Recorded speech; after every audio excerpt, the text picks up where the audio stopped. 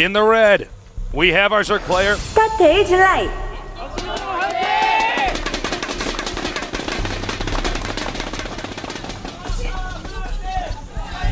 And there's a shot of the guy himself.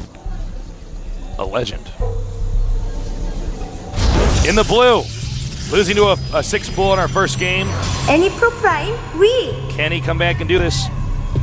Prime, Korean team, we, Chinese team, merged together, and there's Homer Simpson in a picture. You know, July Zerg is the ultimate hard to play against Tasteless. He plays with such a non-caring. A lot of people, for instance, look at a macro god like Hydra. His style, he doesn't want a 6-pool. I mean, sometimes he mixes stuff in, but it's painful to be this far and then 6-pool and you think you're better than your opponent, and I'm sure July Zerg thinks he's better, but he takes these insane risks that have great risk tasteless, but great rewards as well. You know, this is where there's a similarity between him and Fruit Dealer. Yeah. These are the two Zergs, and that's what distinguishes them from Nestea, for instance. Not that Nestea's bad. And Nestea will cheese every now and then, but not like these guys. No, these guys actually, they do like insane things, and they don't give up. Yeah. And they don't, they do it just the right number where it's very difficult to predict if they're going to do it. Yeah. They don't fit into a box, which is actually so hard to do in StarCraft, to have the proper toolkit that you can keep playing a best of 5 or a best of 7, have a variety of builds. If there's only smoke bombs on your bat belt cases, the Joker's going to get you eventually. That's right.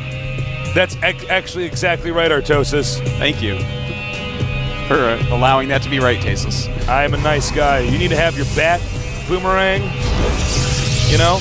Yeah, you need those sharp, like, bat stars, and like ninja stars shaped like a bat for some reason, as if, I don't know, you're like leaving evidence at the scene of the crime. You're actually a vigilante, a fugitive Batman. I don't care if Commissioner Gordon is on your side, if he shines a light in the sky, you're actually breaking the law. All right? That's actually a very good point. You know? We can't have everyone out there doing that. I don't care that you're rich, whatever. I need to get some kryptonite and take you out, Batman. Oh, God. I will never forget the moment where I thought that Superman was weak against, Han Solo was frozen in kryptonite instead of carbonite, and then you said no, he's weak. That would look so funny, man. Batman. Because back when Star Wars was made, I don't think they could make stuff shiny, glowing green.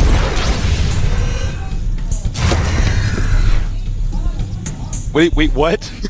Carbonite he's gray when he's frozen. I know, but kryptonite is a shiny, glowing green. I don't think they could have made it. Is it? I thought it was shiny, glowing blue. All right, we're phony nerds. He just gave me that terrible look. That look of what? Interesting. He's going to go for a Stargate. All right, game's picking up. We can talk about the game now. All right, excellent. And now, he wants to hide that stalker. You don't want to let him see that. Well, I don't know. What do you think? I don't want to let him see that because if he sees a stalker, then you know he's going to get a Void Ray because... Well, not always. Sometimes it does mean a Warp Gate Rush. It does mean tech. Yeah. It's certainly not a Sentry Expand, but here's a little thing. And I don't feel like it's quite happened at the top level of PvZ yet, but I feel like this build, or rather the Sentry Expand builds, eventually people are just going to have to make a Stalker every now and then just to throw you off. He might go for Phoenixes, yeah. Oh, interesting. Man, I got that sentence just in time, so I looked good. Phoenixes. Phoenix. We have seen Void Rays used. Yeah. Phoenixes, if you catch your opponent off guard, are amazing, and July Zerg is going for a Roach Warren. He does have 2 queens, but that's it. When you get 3 Phoenix, you're going to probably move out. You can wait for 4. 4 Phoenixes destroys 2 queens. 3 Phoenixes with another one rallied beats 2 queens, but doesn't, like, own them. Well, here's the thing about Phoenixes is by themselves they're not good, but if you get a certain number of them together, essentially, then you really got to be prepared because these things can be microed in such a way that you're not going to lose a Phoenix. Yeah. Now, July Zerg is making some roaches. This is a 2-base timing attack here. Now, he has 3 zealots in his army. Oh, well, he is expanding a probe. Excuse me, he's going to expand. I thought it was going to be a 2-base timing push. Well, he's looking like he's going to expand. Builds. He might be faking it. We don't know. And he's actually stopped Phoenix production from here. Now, there's a bunch of roaches being made. Those roaches not going to be all that useful, but 3rd queen is on the way. 3 queens. Microed all correctly, save up some energy. You should be able to deal with these Phoenixes. And bam, he sees 3. The roaches are moving out. An evolution chamber is being made. A Void Ray is being made. The roaches, I don't expect them to actually do any damage because, well, look at what he's doing. It's like, oh, you want to attack me, Roach? No. And he picks him up and his friends beat him up. He's got to be careful, actually, because Zealots are what the majority of anypro's army, and Zealots are terrible against roaches. Yeah, they're pretty bad. Oh, but he's making a void ray. Oh, anypro. Who are you? He's just some pro. He's just some pro. He's any of them. He could be any of them. Take pick. Oh, look at that. Traps the Roach is going to be able to take those out pretty easily. Actually, I got to say, Jalizerk is off to a miserable start here. Yeah, his start's not all that good.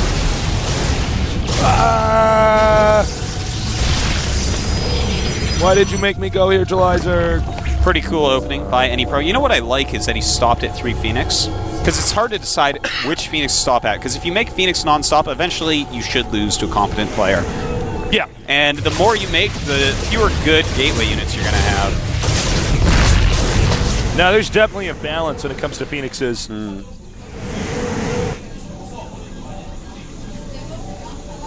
Stargate, 2 Stargates. Whoa, Artosis. Interesting. I don't know about this. This is pretty crazy. Yeah, now I'm going to guess that he's going to go Void Rays with this. Yeah. Void Rays are just so good. They're good. Well, you know, here's the thing is that he can use the Phoenixes for now to prevent the Zerg from taking a 3rd base. I don't know if Zerg's going to rush to get Hydras out. Well, actually, he's making a Spire Tasteless. Okay. And, but he can keep the Zerg on 2 bases for a very long time. Yeah, that's a nice thing about having a Void Ray and some he's Phoenixes actually out. massing up Phoenixes.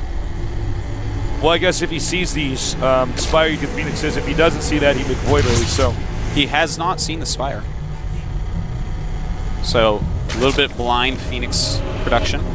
But the thing is, if he's just massing Phoenix off 2 Stargate and July is making a Spire, probably Mute is going to pop out of there. If he pops out Corruptors, that's kind of going to be a funny story. Wouldn't be surprised if there were a few Corruptors, just because Corruptors are so good against Phoenix. But yeah. Uh-oh. Should have stayed at home, buddy. I wanted to. He told me to go out there. Don't cross the street without Mom. Zealots have a mom. I feel like they come from like a huge tree or something. Think about that. Tree of life. Every Zealot probably has a mom. No, there aren't female Protoss, are there? Yeah, there are. Who's driving the mothership, bro? Oh. What's wrong with you, man? I'm stupid. You're sexist is what you are. All right, so actually he is making 5 Corruptors right now. So those are obviously going to be very good against this very Phoenix-heavy build that we're seeing so far. Phoenixes are terrible against Corruptors. Yeah, they're pretty bad against them Tasteless. Now 1 Void Ray, but I don't know, man. Phoenixes, you know, they have a double attack, so what do they deal against a Corruptor, like 6 damage or something? It's just very, very low. Off the top of my head, I do not know, actually. I don't know numbers, Tasteless. I just know what it feels like when they die. I have like the star sense. I just know when I'm watching. Now, Phoenixes are faster than Corruptors, and Corruptors cannot attack ground units, so theoretically he can avoid the Corruptors while he attempts to make a solution for this. It is Roach Corrupt right now. That is a lot of Phoenixes he's moving out with. I think that counts as a fleet. Ooh, a fleet of Phoenixes. A fleet of Phoenixes. I think is what we're going to have to call it right now. Well, unlike that, Lone Wolf over here. More Corruptors being made by July. This is really going to be a funky game, Tasteless. A lot of Corruptors, a lot of stuff that doesn't really attack ground against each other. But July has a decent little group of roachling right now. Oh, you shouldn't be over there. Backs up. Uh-oh, he knows. And very good harassment here, nice. taking out a lot of drones. He's so much faster than Corruptors. Dude, anypro is sick, man. Look at that. He's running circles around the Corruptors. Look at that boss there taking him out. Oh. Pick up some larvae. Oh no, the map doesn't go any further in this direction. What about up here? No, it's the corner. Oh, Jalizerk. Oh, Jalizerk. Trying to catch him. anypro, juking and jiving. But here come the roaches. Very good move by July. July wants a finals, Tasteless. Yeah, actually, here's the problem. Is that's great he killed all the drones, but what about all these roaches? And the Phoenixes can't really come back here and save the day if the Corruptors get there in time. Notice Jalizerk is split up his army. Corruptors, yeah, Jalizerk's Corruptors are way off out in the map. So, oh, no kidding. It looks like anypro is going to get a free cleanup here. he had just sent his Corruptors straight back, those Roaches definitely would have done more damage. That was a big mistake by July. Do not want to actually engage that. You got to be careful. Stalkers are so fast. Yeah, they're pretty quick too. The Protoss racehorses. Little They're mini show horses, short man. Protosses riding on their backs. Yeah. Trotting around with their legs, picking them up all high, looking all fancy and prissy. I don't know about this move by anypro, though. Yeah, this is not going to work out well because there's a lot of Roach Ling that can easily take out those what he wants to Stalkers. do is charge that Void Ray up on the hatchery. Uh-oh, interception. Looks like at least 2. Touchdown for Julyzer. Fumble. Oh, he does have Blink. Now, for micro purposes, that's going to be pretty useful here. And it looks like he's just suiciding on that hatch. Probably wants to blink out with those. Run away with your Stalkers. Corruptor's doing huge damage, and even though he killed that learning hatchery, a lot with this game because Phoenixes and Stalkers are basically the most mobile Protoss units. So what he's doing is he comes in here, generally, as a general of thumb, if you have a giant army and you know you're going to lose and you try to focus fire the building, even though that might be the best move you can do, you're still going to be behind. You know what I mean? You're going to lose your entire army. He remakes that, and he has a bigger army in the end. But in that case, because he can escape again, that is going to be pretty good. Even though he killed the hatchery, I feel like Julyzer got way ahead there, killing off all those Stalkers. This is going to be very hard for anypro to hold off. A ton of Roaches coming in here. No real sentries to help him out. Yeah, I was going to say he should have warped in some sentries. What an educational game this is, though. The Phoenixes are nowhere to be seen. Julyzer is angry, Tasteless. Or any pro. He just happens to be there when Julyzer gets angry. The Phoenixes being chased around by Corruptors at the moment cannot come back to help. So much damage being dealt. This is one of the most technical Protoss versus Zergs I've seen. Well, actually, looks like he will barely hold this, but we don't know how many reinforcements are at home. Yeah, the thing is, July, even though he lost that hatchery, his supply has gone way up. 75 for any pro, 158 for July. Oh my god, that is such a huge difference. Julyzer ain't playing around, Tasteless. This isn't a game for Julyzer. Artos, if you don't mind, say those numbers again, because I want that to stick with everybody. 154 for July, 79 for any pro right now. Now that is as sexy as Protoss is looking right now, blinking around and using Phoenixes. He had some cute moves, Tasteless. Julyzer is actually just so ahead, he can start making stuff and throwing it at him and wear him down and win. Yeah, and there we go. That is going to probably be it. GG. GG. And again, the crowd erupts in cheers. Julyzer 2-0 over any pro thus far. Pretty one-sided, I have to say. I mean, any pro had some cool, cute moves in there. Julyzer, though, when he sees a cute dog, Tasteless, he picks it up and he drop kicks it into the Han River. He's not about cute. He's not about that. Yeah, he's about killing. He doesn't have time for your cute little Phoenix Stalker. I'm going to run around the map and shoot your hatchery stuff. He's like, all right, I've had enough. Well, July is pretty good, man. He is. I like the Phoenix opening, but I think the moment you see Corruptors, you have to stop. Phoenix against Corruptor is not very good for Phoenix. Julyzer really dealt with that all beautifully.